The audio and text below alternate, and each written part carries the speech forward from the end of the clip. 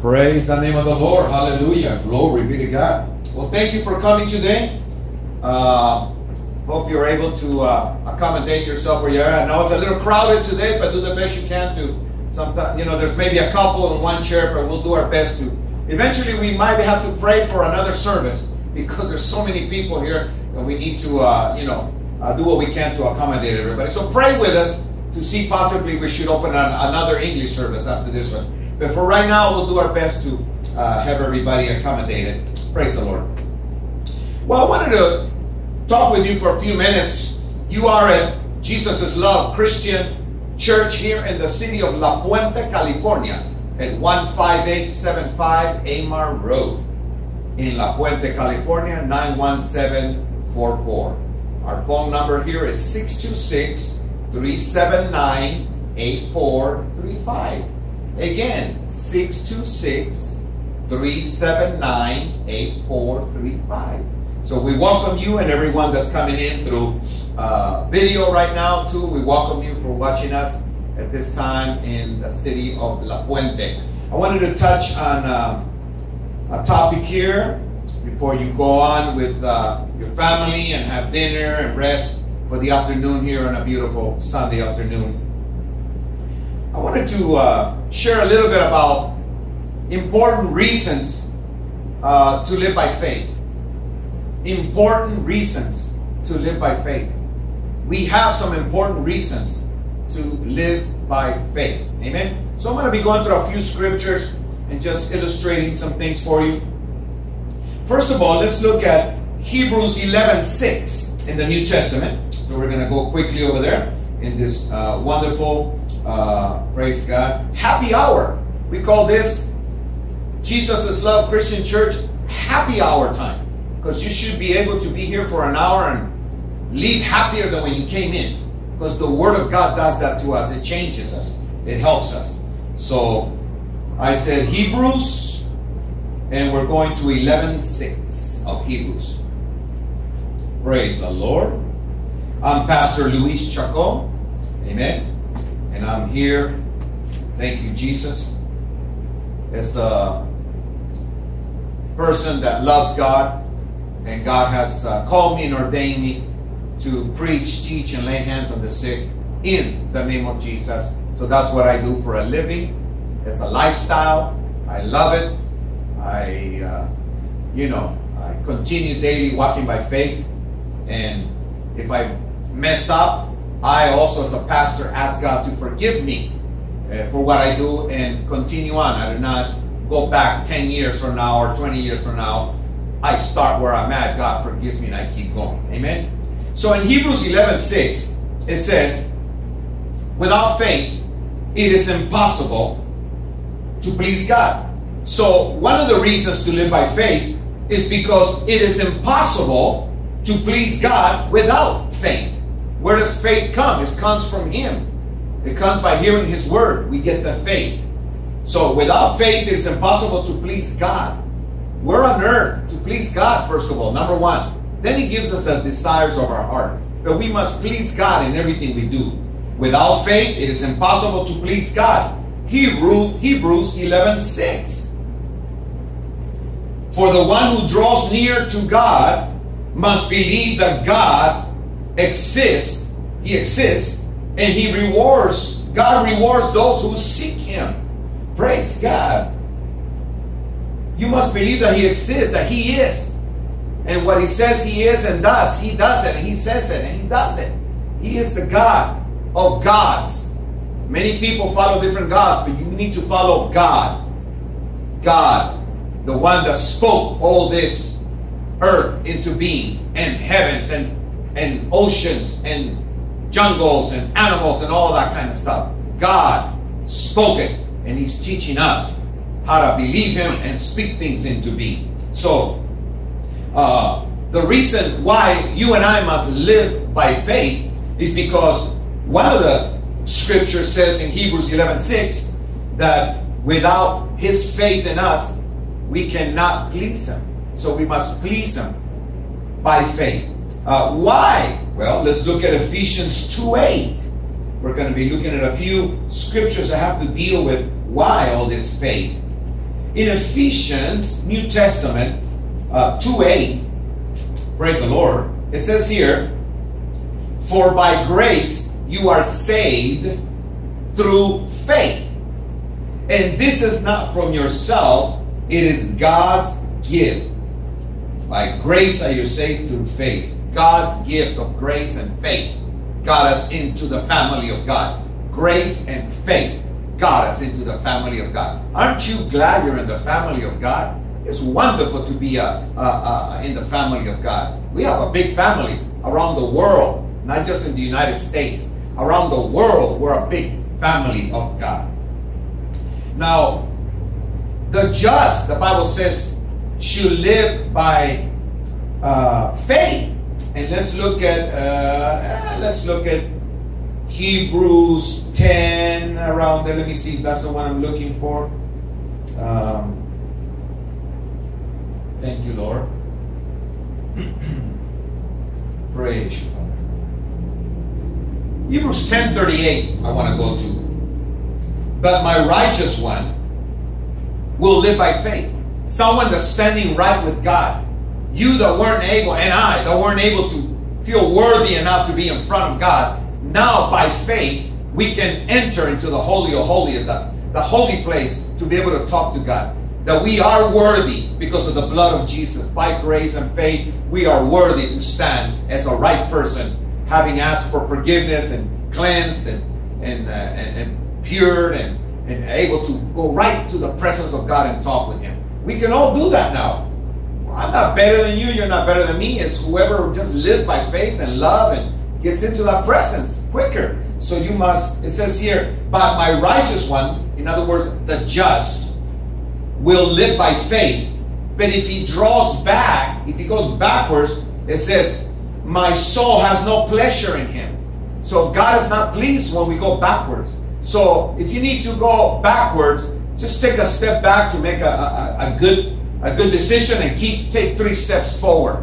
You need to come forward because you got the Lord on your side. Amen. Don't draw back. Verse 39 of Hebrews 10 says, we are not those who draw back and are destroyed, but those who have faith and obtain life. We're not going to be destroyed. We come from destruction. We come from all that hellish type of living. We come from addictions, bad habits. We come from sin, and now we're in the light. So I do not want to go backwards. And I know that you don't want to go backwards either. Right? I don't think you want to go backwards. That's not a good place for you.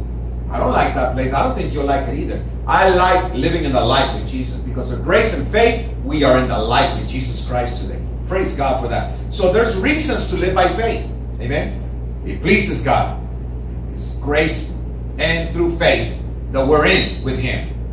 It is our duty as the just. It is our duty as the right standing person. We were unjust before, now we're the just. We were bought with a price. Jesus gave blood for you and I so we can stand righteous before Him and have a talk and tell our situations to Him and understand that we can be forgiven and continue forward. Don't be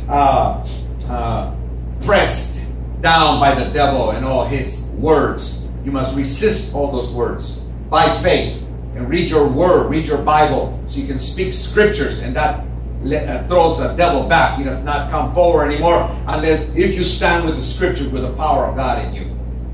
You and I have words, but the words of God are powerful, and that's what moves the devil back from our lives. So we must speak the Bible to him. That way, first us, because we got to believe it. We don't want to just pass information. We want to live it and know that it works. It's for real, you know, the victory through the word of God.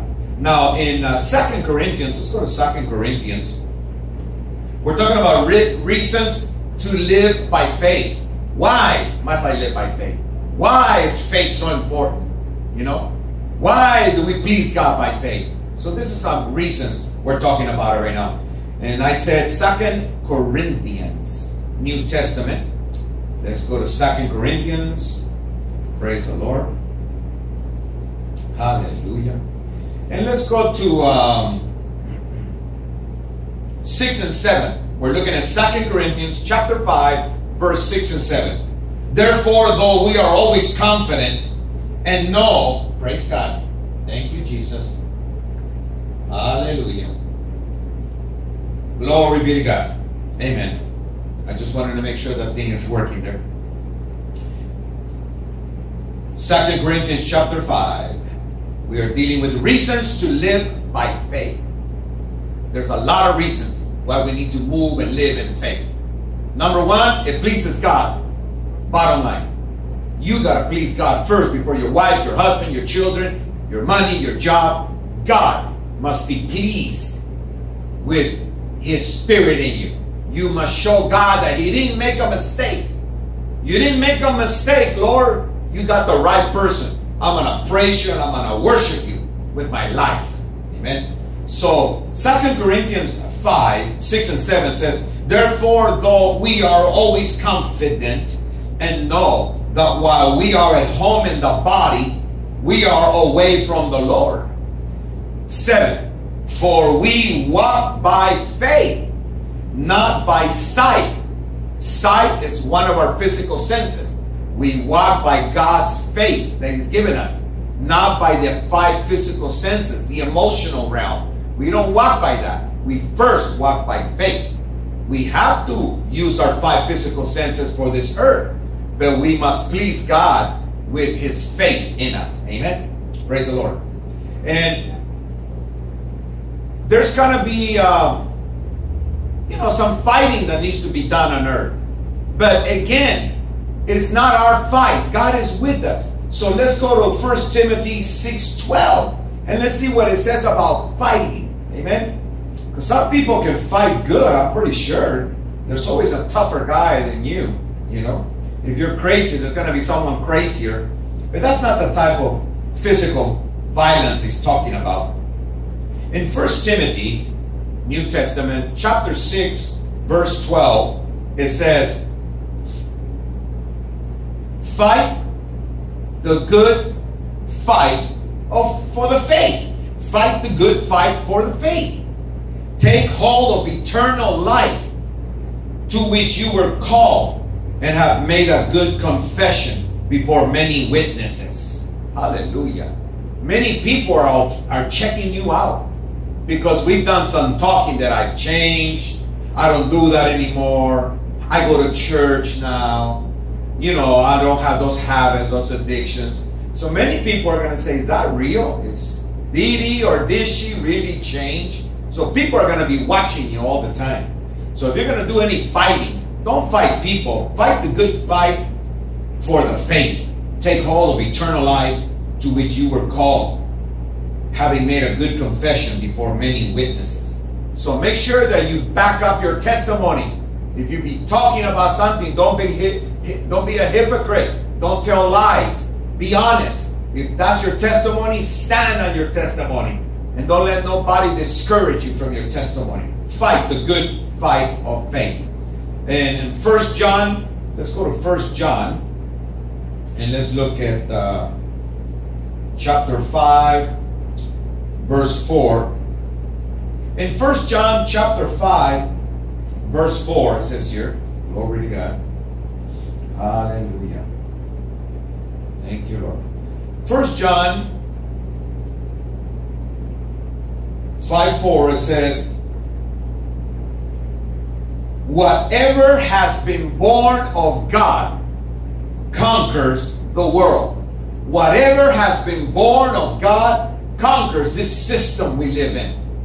There's 2 systems, God's way of doing things and the world's way of doing things. So if you're born of God, you'll respect the law of the land. And you'll give to Caesar what belongs to Caesar. And you'll give to God what belongs to God. Amen?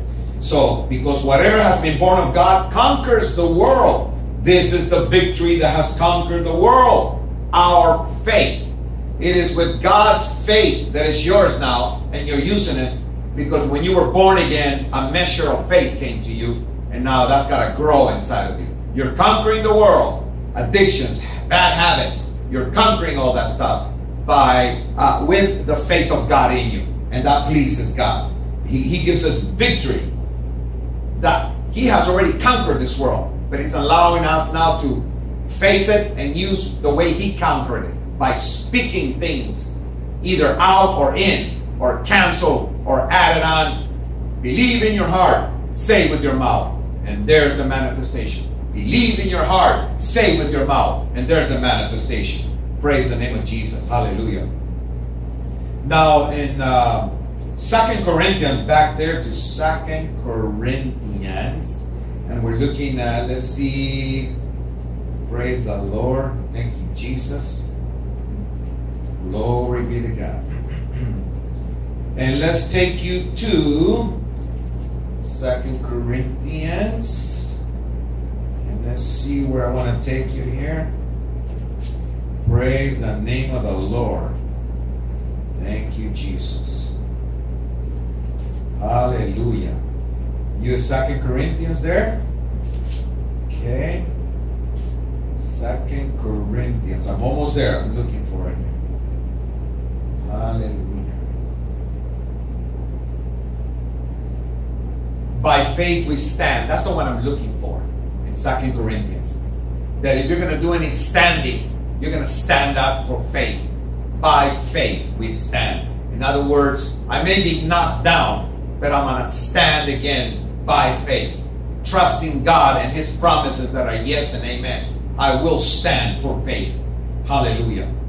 And then in Ephesians, we go, now we're going through a few scriptures here because we're dealing with reasons to live by faith. In Ephesians chapter 6, praise God, we're going to look at the armor of God. You know, in the armor of God there, the Christian warfare, it says in 6:10, finally be strengthened by the Lord and by His vast strength. It says there. 6:11 of Ephesians. Put on the full armor of God so that you can stand against the tactics of the devil, against the threats of the devil. Because sometimes the devil comes and you may not even know he's there, but you get scared and you fear and you draw back, and you don't please God if you draw back. You got to keep going forward, fighting the good fight of faith. So you can stand against the tricks of the devil. You got to put on the full armor of God like a soldier. Roman soldier used to get dressed up. For our battle's not against flesh and blood, but against the rulers, against the authorities, against the world powers of this darkness, against the spiritual forces of evil in the heavens. This is why you must take up the full armor of God, so that you may be able to resist in the evil day. And having prepared everything, stand therefore. When you're ready, you're supposed to stay standing. Continue to stand. Don't just take the armor off and relax. Stand, therefore, with truth like a belt around your waist, righteousness like armor on your chest. Verse 15, your feet sandal with readiness of the gospel of peace. 16, in every situation, taking the shield of faith, it says there, and with it you'll be able to extinguish the flaming arrows of the evil one. So the shield of faith is like a fire extinguisher. You know what I mean? Arrows, something that comes against you. The devil wants to lie, wants to make you sad, wants to bring fear, wants to scare you. Then you put the shield of faith up and it's like, shh, squirt the sayings of the devil and they don't hurt you because you squirted them, you blocked them with fire, spiritual fire extinguisher, which is the shield of faith. Praise God. So Ephesians 6 talks about a shield of faith, which is like a spiritual fire extinguisher. Amen. Thank you, Jesus. And 17 says, take the helmet of salvation and the sword of the Spirit, which is the word of God. And with every prayer and request, pray at all times in the Spirit, and stay alert in this with all perseverance and intercession for all the Christians. So we're in warfare. We're supposed to be like soldiers for Christ. Amen. We're supposed to win daily. The word of God must get inside of us so we can get closer to God and win in this devilish earth. Because there's a lot of demonic forces that want to come and destroy people and kill them before the time, before they're supposed to go. We have 120 minimum years here on this earth. So let's try to live as long as we can. Amen. Praise God. Now in Mark 11:22, in the New Testament, let's go to Mark. Praise the Lord. And we go to chapter 11. We're doing good with time in this hour of power here. this happy hour. Welcome to this happy hour in La Puente. Praise the name of the Lord. Mark 11:22 says, Jesus says here, I assure you, if anyone says to this mountain, praise God, that includes me. How about you? It includes you too, right? Anyone says to this mountain, be lifted up from here and thrown into the ocean, thrown into the sea.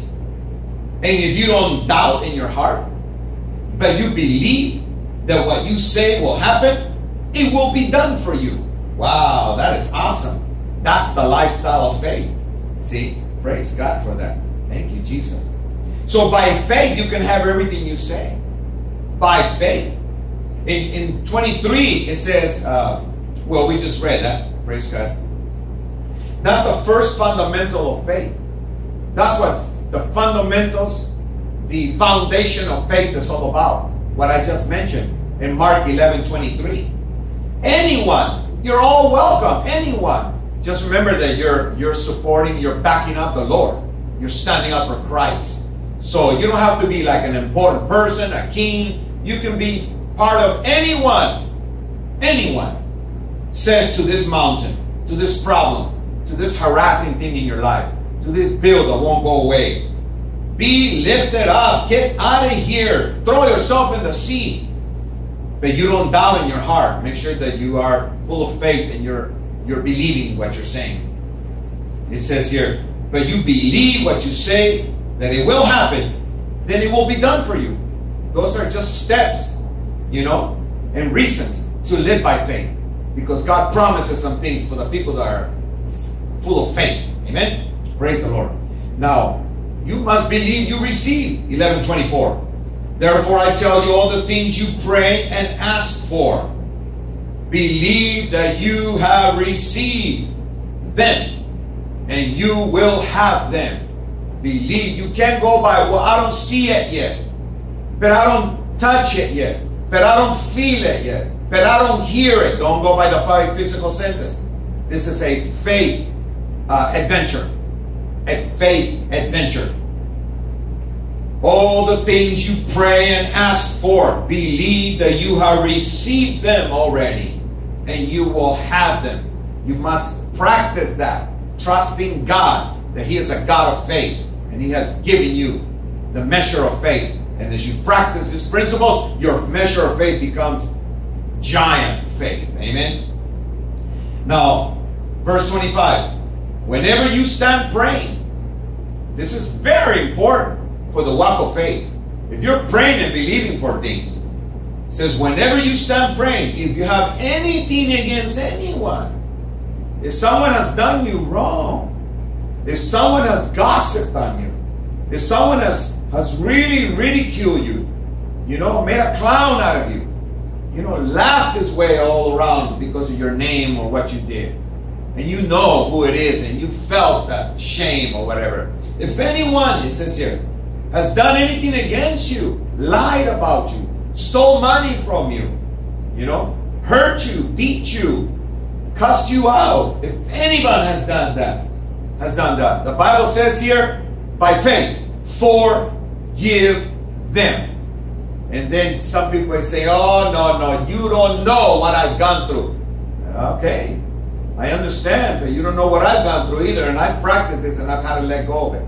So make sure that you forgive. If you're going to believe God in your heart and say with your mouth and receive it by faith, it won't happen if you have unforgiveness. So it's very important that you release any unforgiveness out of your life, so that your Father in heaven will forgive you of the things you do wrong. Make sure you release that person. Don't hold them in there captive. If you don't forgive, neither will your Father in heaven forgive your doing wrongs, your wrongdoings. So make sure you always say, you know what, I don't want to, I don't like that person, but I forgive them. You gotta forgive. You gotta release that. Amen. Now, how do you forgive? By F-A-I-T-H. You forgive by faith. Knowing that God will back you up, knowing that you're going to feel better, knowing that you're going to be healed if something was messing you up because of unforgiveness. You know, sleep better. By faith, you forgive. Just like life itself. As a Christian, you must live it by faith, because that's going to please, number one, God.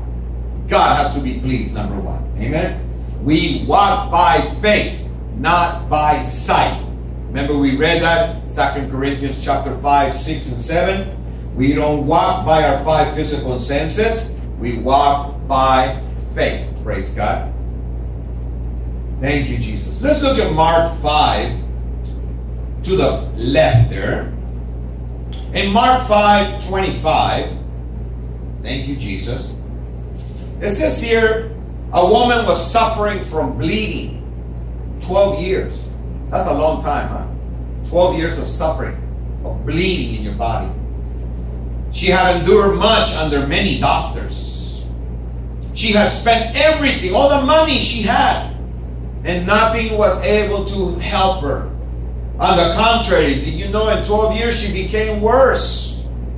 In verse 27, she heard about Jesus, and she came behind him when he was walking the town one day in the crowd, and she touched his robe, because she said to herself, if I can just touch his robes, I'll be made well. See, she didn't know, but she was acting in faith. She didn't know that, but that's what faith does.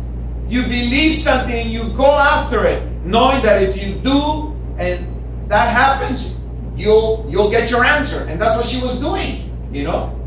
And in 29 it says, instantly when she touched the robe of Jesus, her flow of blood stopped. She stopped bleeding after 12 years. And she sensed in her body that she was healed, that she was cured of her affliction. You know that? At once also Jesus, realizing himself that power had gone out of him, he turned around in the crowd and said, who touched my robes? I feel something, virtue come out of me. So this lady with the issue of blood was aware of the power going into her. Something went into her. She believed in Jesus. Romans 10:17 says, faith cometh by hearing, and hearing by the word of God. If you keep hearing the word of God, you know what? Faith arises in your life. And you'll be able to talk to problems, situations, sicknesses, ailments, diseases, demonic forces, evil, you know, all that to cease, to stop in the name of Jesus. You'll be able to believe it in your heart, say it with your mouth, and see the manifestation just like Jesus showed us. Amen. Praise God. Now, in 31 it says, his disciples said to him, you see the crowd pushing against you, and you say, who touched me, Master? So he was looking around to see who had done this, because it wasn't just a regular touch. It was a desperate, full of faith type of touch.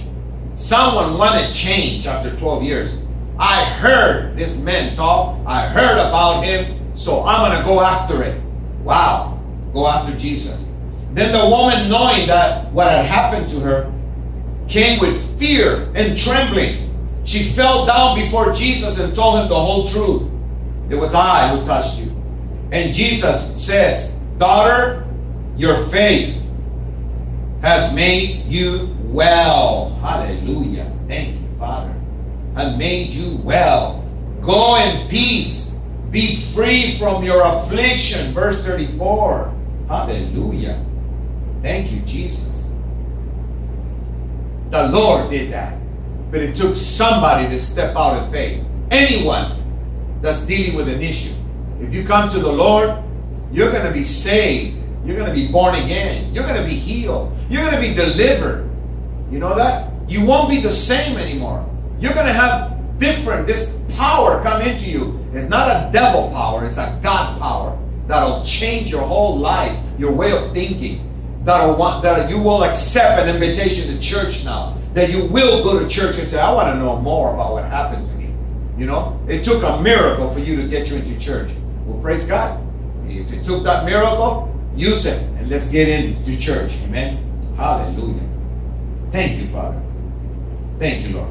Glory be to God. So, we're talking here that there are reasons to live by faith. This is very good reasons. Live by faith. Faith gets you answers. Faith gets you to come out of the boat, come out of the ship, and walk on water.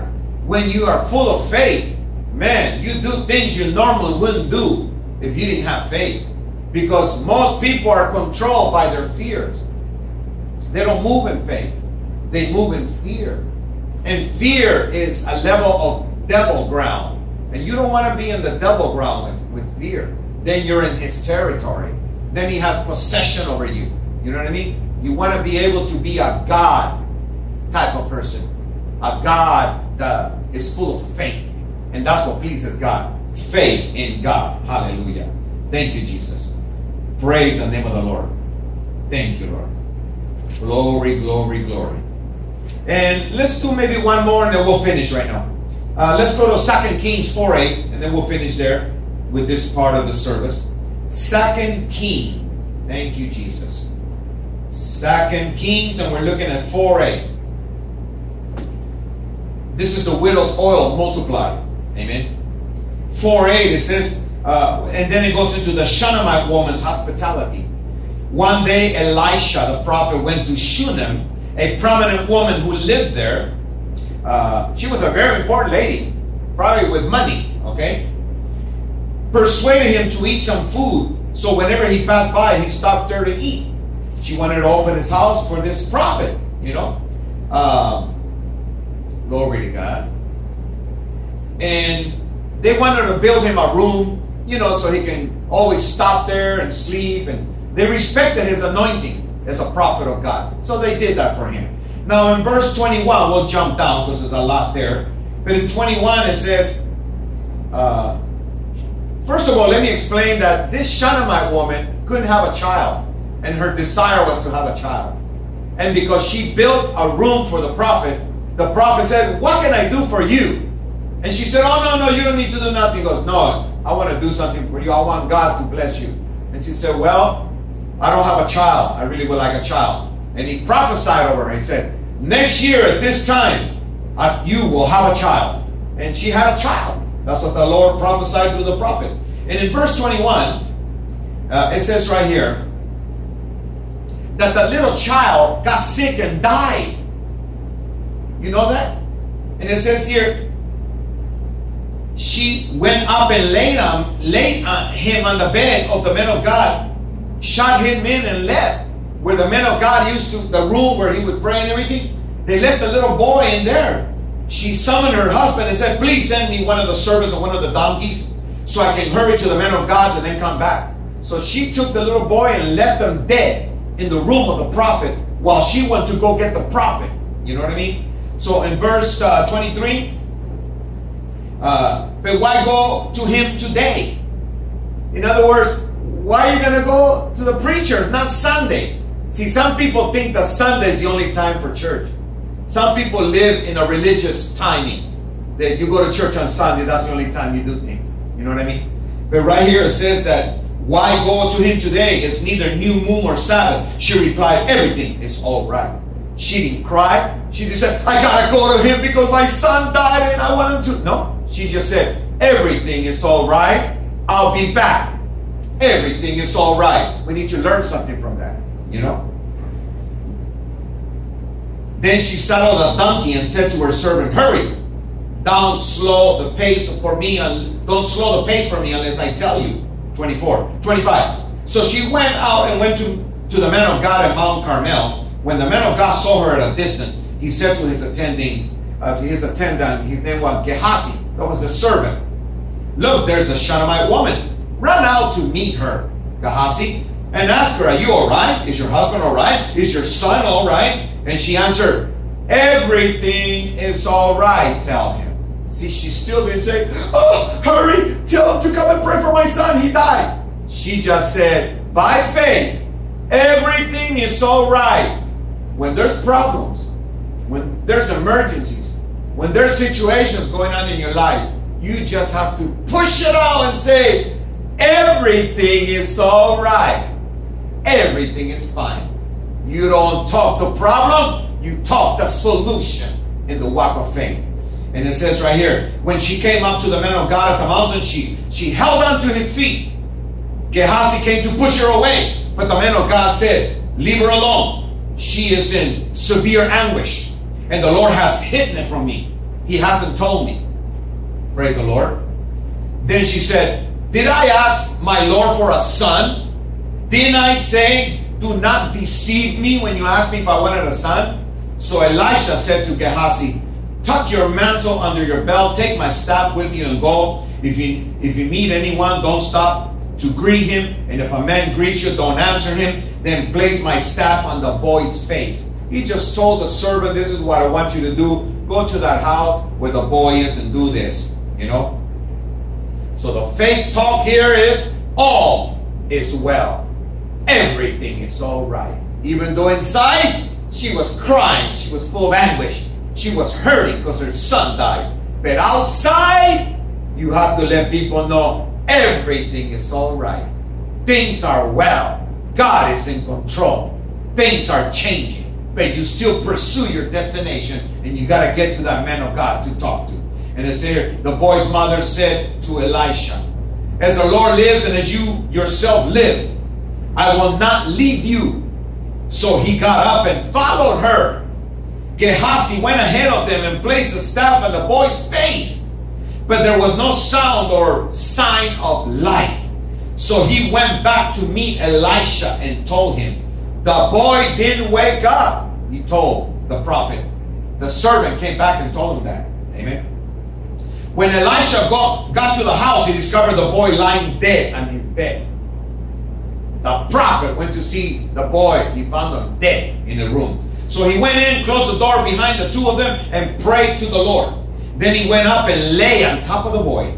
He put his mouth to the mouth of the boy, his eye to the eye of the boy, his hand to the hand of the boy. While he bent down over him, the boy's flesh became warm, and life came back from this little boy. Elisha got up, went into the house, paced back and forth. Then he went up and bent down over him again.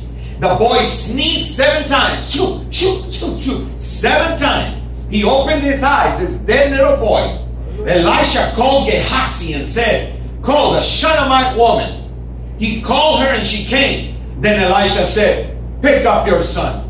Hallelujah. See, nobody said nothing negative. Nobody said, the woman just kept saying faith talk. Everything is all right. She was crying inside. She was hurting inside. We can't avoid what we feel inside. We can't help it that we want to cry. We want to tell everybody that this is going on, it's bad. But outside, you got to show that devil and people that everything's all right. God is in control, because I'm trusting God. That what you're seeing right now is me trusting God, not man. You know? So she held her cool. And the prophet did what he had to do. Praise the name of the Lord. Elisha got up, verse 35. Thank you, Jesus. Went into the house and paced back and forth. Then he went up, bent down over him again. The boy sneezed 7 times and opened his eyes. Elisha called Gehazi and said, call the Shunammite woman. He called her and she came. Then Elisha said, pick up your son. She came, fell at his feet, and bowed to the ground. She picked up her son and left. She recognized God answered her prayer. She thanked the Lord by bowing down her life. Thank you, my Lord. And she went on. Sometimes we don't have to talk so much about this problem issue. We just got to believe God with faith. Amen. And that's why we're talking about reasons to live by faith. If you want to live by faith, you need to look at the life of our God. If you want to live by faith, you need to look at the life of Jesus. If you want to live by faith, you ought to look at the life of, Joshua. You ought to look at the life of Abraham. The life of Moses. People that have lived by faith. People that have made mistakes. People that have had to repent. People that maybe didn't get into the promised land because of one mistake. God, He is very merciful, but days ago, He was very strict. Not everybody were given another opportunity after God kept saying. God wasn't a father that said, stop it, stop it, stop it, stop it, stop it. I'm going to spank you, I'm going to spank you. God says something, you didn't obey it, boom, you're gone. He was hard. So I thank God for the mercy He's showing us through His Son Jesus today. You know what I mean? But faith walk is very important in our life. And there's reasons to live, talk, walk, sleep, get up, spend, work by faith. Amen? Praise God. So today our Bibles are personal contact with God. Her contact was a prophet. Today our contact with God is the Bible. Everything's here. The nuggets, the anointing, everything that you need, the love, the faith, the forgiveness, the growth in your life, spiritual growth is right here. To recognize who you are. This is the mirror you must constantly look at every day to let everybody know. Amen. She believed what the man of God told her the first time. And he told her, everything's going to be all right. You'll have a boy.